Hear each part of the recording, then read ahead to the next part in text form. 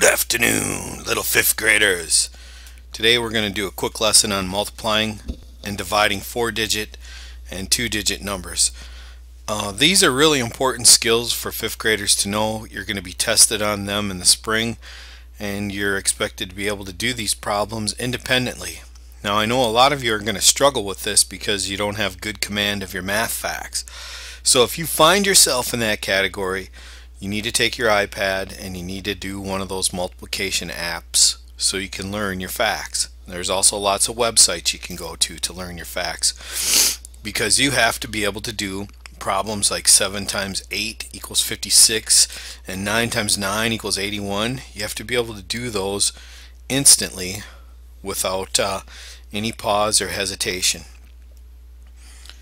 Alright, multiplication and division are related math operations, and the multiplication and division are what we call inverse operations. If you need to think of a simpler word for inverse, think of the word opposite. So they are opposite operations. Opposite operations or / inverse operations mean they undo each other. So think of the simple example. Subtraction undoes. Addition is undone by subtraction. Subtraction is undone by addition. Multiplication is undone by division, and division is undone by multiplication. Opposite operations. Multiplication is one of the 4 basic operations, and it's represented by the X or the time symbol. Sometimes it's also represented by the little asterisk or star symbol. Multiplication is really repeated addition of a unit. Now there are 2 terms that we need to know. Factors, those are the numbers being multiplied, and then product. Product is the answer to a multiplication problem. So sometimes in your test it's going to ask you to find the product. So you're going to need to know that, oh, to solve this I need to multiply.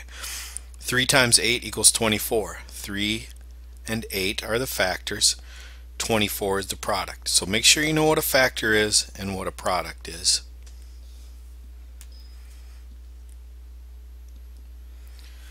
Division is creating squads for gym class, and I'm just saying it this way so you can get a picture of what division is. Actually, you want your squads in gym class to be equal sized. Division is deciding how many slices of pizza each person gets. So if you have a group of friends over and you're going to have pizza, everybody's probably going to want to eat the same amount. So you got to break that into equal proportions. Division is how many are in a group, or think of division as fair shares, because everybody wants to get the same amount. This is especially true if you had an amount of money.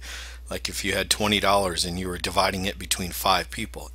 One person wouldn't want to get stuck with $1 while somebody gets more. So division is fair shares.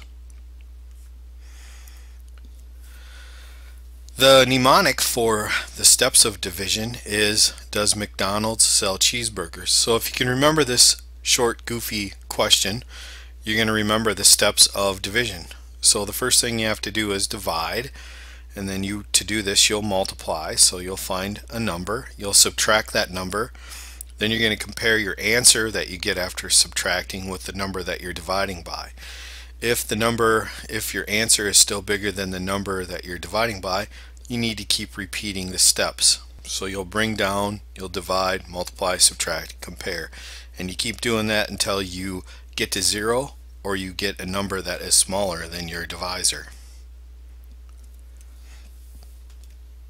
Division is a math operation that separates a number into equal sized groups. We mentioned that before. Division, this is also review, is the inverse, or what's the word for inverse? Can anybody tell me that? Oh, I'm seeing some hands in the air. Yeah, you in the front. Opposite, right. Inverse operations are opposite operations. So the opposite operation of division is multiplication.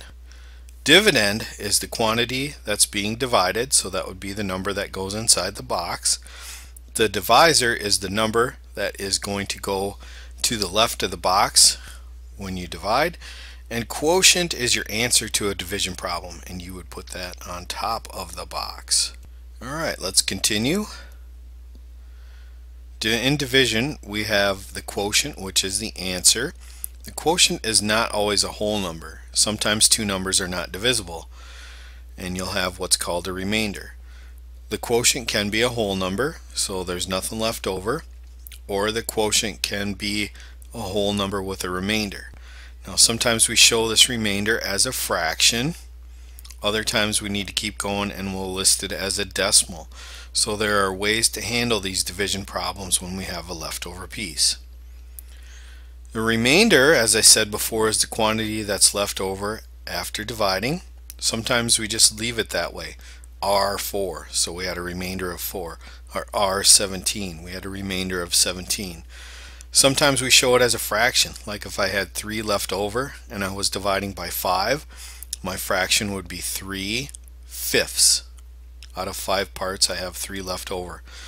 Sometimes further division is done to show the decimal part, and then sometimes you're going to be asked with this decimal part either to round up or round down. So we have to do some rounding sometimes with a remainder. Divisible is a number that can be divided by another number with no remainder.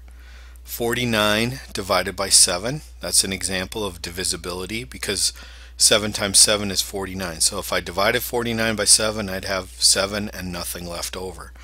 56 divided by 7 is 8. So that's another example of divisibility. I didn't have anything left over. 24 divided by 5, now that's not divisible because I would have a leftover piece. So my answer is not a whole number. Remainders, as I said, is the quantity that's left over. Oops, we did this one. I pushed that wrong button there. Okay, so let's move on.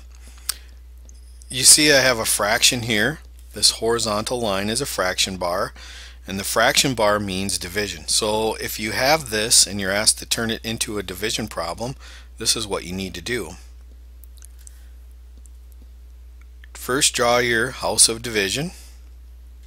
The number 3 goes inside the box, so this is called my dividend, the number that is being divided. My divisor is 8, that's what I'm dividing it by.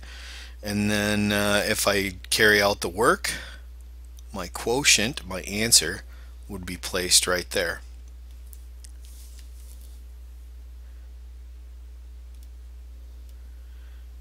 So that's about it for this first part of the lesson. I'm going to do a part 2 to this lesson, and in part 2 we're actually going to do some multiplication problems and we're going to do some division problems.